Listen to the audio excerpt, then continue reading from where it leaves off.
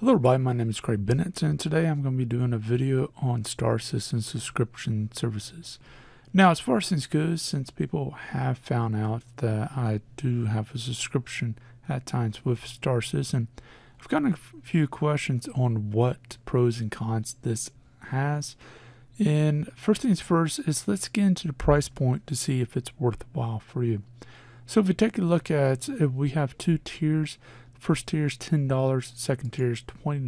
Let's just click on one of them so we can see the next page.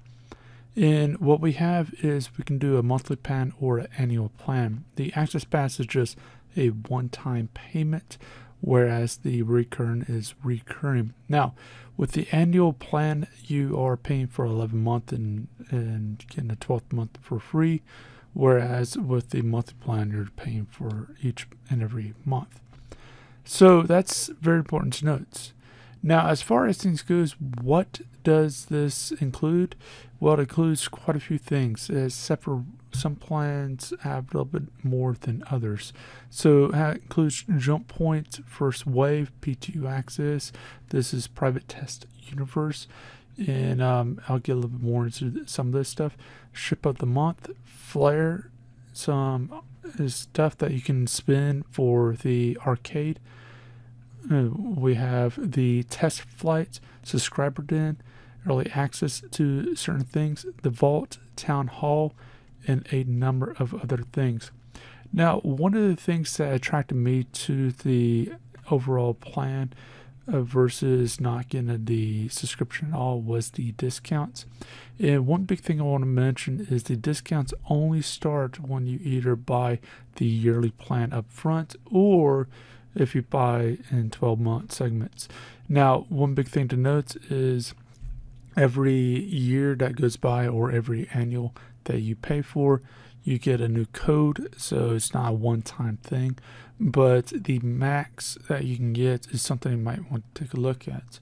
So, for example, if we take a look at the 20%, then the 20% in order to use that 40 max cap of $100 is $500, which basically means if you are not spending on a product that costs $500 or more, then you're not using this to its maximum. Plus, that also means that you're spending well over the discount limits. So if you're just getting it for the coupon, I highly would advise against it. Now, so if we take a look at the jump points and a few other things, as I mentioned before, a lot of this stuff I'm going to tell you, if you're an average person, I'll say this is probably not that important to most people. The fact is if you go on YouTube, go through Board Gamer or one of the major channels that deals with this stuff on a regular basis, I would say that they cover 99% of what's in this. Now, notice that some of the other older things is in lore and stuff like that. So obviously that's in its own little deal, but most people kind of overlook that for right now. Then you got stuff like the vault, which is basically pictures and other things that's currently being worked on and past things, wallpapers, videos, and with the videos, this actually becomes a useful tool if you're needing B-roll footage for the overall making a video on some new feature within the game. So for example, aliens or a different ship or something else.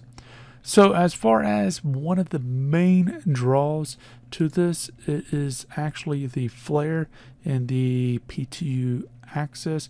For the PTU access, one big thing to note is the access does grant you to a private test server. However, that is wiped. So if you do quite a bit on there and find some enjoyment, great, but just note that it will be wiped extremely soon. Now, as far as the ship of the month, that's also something that some people take a look at, so that helps them within the overall game. So for example, you might get a caterpillar or a kraken or something else, whatever is going for that month, and you can go for that. But as far as the flare, Once you gain access into the subscription, if you are on the base level, you can only see base level items here.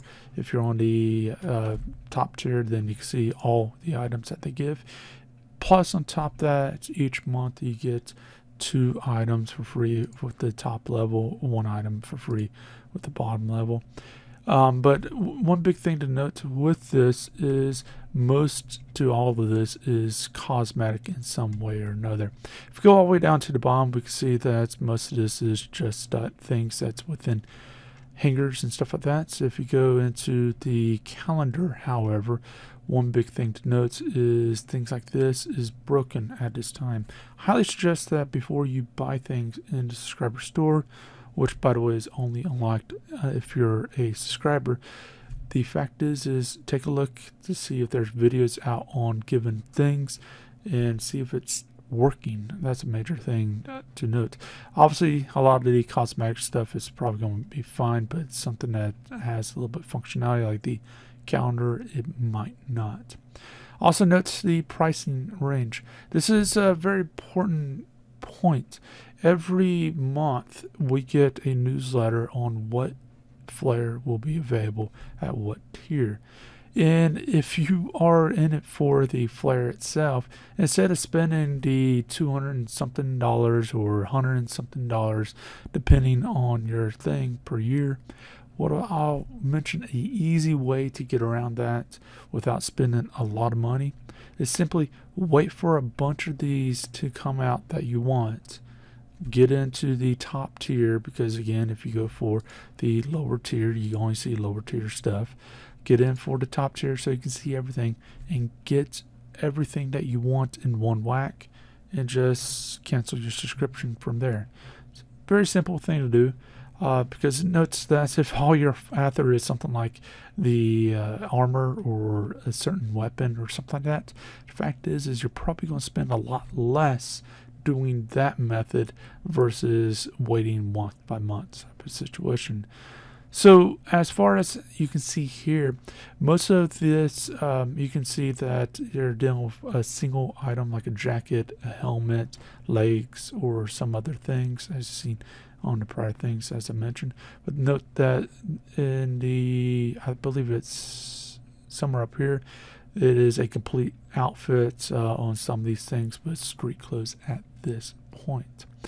Now, as far as the guns and stuff, you might think that it's pay to win, that it is giving you something over everybody else. And one big thing I will mention is the guns, knives, tools, and other things at this point is mostly skins. You can basically grab the base units, say for example the multi-tool at most anything, but it will look like the base units, whereas these it just looks a little bit different.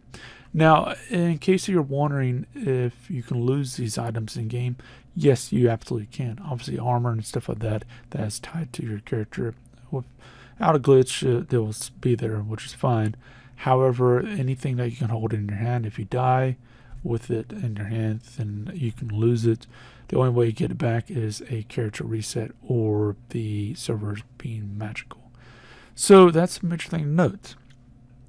So as far as things goes, and notes that some of this stuff may come out in the main game in the future, but with that one in mind, if you do want to some flare, I highly recommend just waiting until a bunch of it's available and then just snatching all at one time.